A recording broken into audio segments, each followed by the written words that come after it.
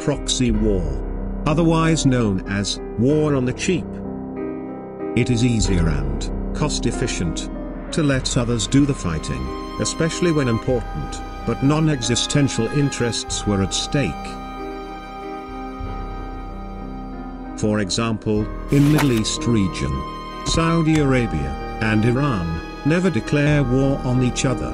Instead, they fight indirectly by supporting opposing sides in other country and raising conflicts.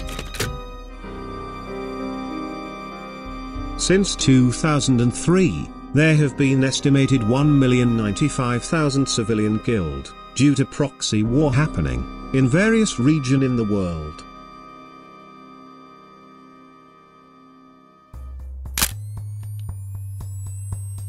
After 1945, the use of proxies grew significantly because no major power wanted to risk a direct confrontation and possibly trigger nuclear war.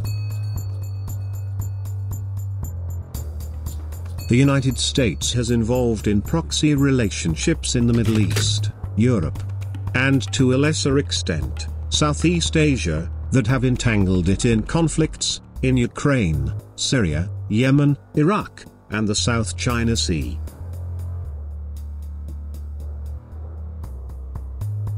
In the 1980s, US support for Islamist proxies in Afghanistan led to the widespread distribution of donated weapons, including Stinger anti-aircraft missiles, at least some of which have since been used in other conflicts. Moreover, this support stimulated the emergence of Islamist militants, capable of global terrorist operations. More recently, US military support for Saudi Arabia and Iraq have risked implicating the United States in war crimes, as the armed forces associated with both these countries have directly targeted civilian populations and may have committed other gross human rights violations.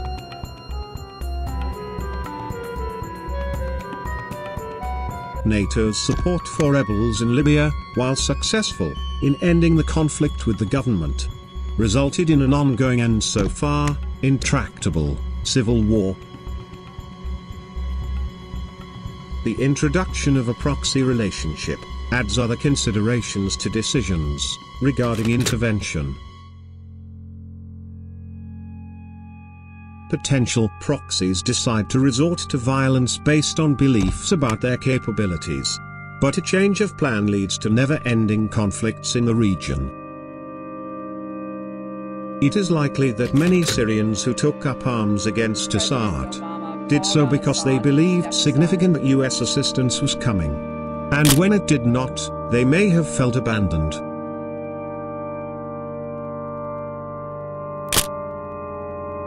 Wars are only justified by a violation of some kind of right. Such violations do not have to rise to the level of atrocity to justify fighting. They simply have to rise to the level of aggression, for which there is no non-violent alternative for resolution. As this discussion suggests, proxy wars are not only going to feature more prominently in international conflict, they are likely to become more complicated and thus more difficult to resolve. At the time of this video, conflicts in Syria and Ukraine are frozen, yet escalating.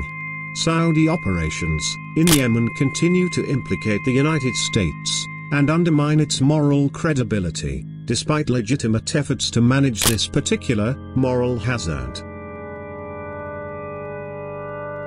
States need not necessarily avoid such relationships. Instead, they should establish, promulgate, and follow norms that treat partners as ends not means, align interests with the greater good, and reduce the suffering wars inevitably bring.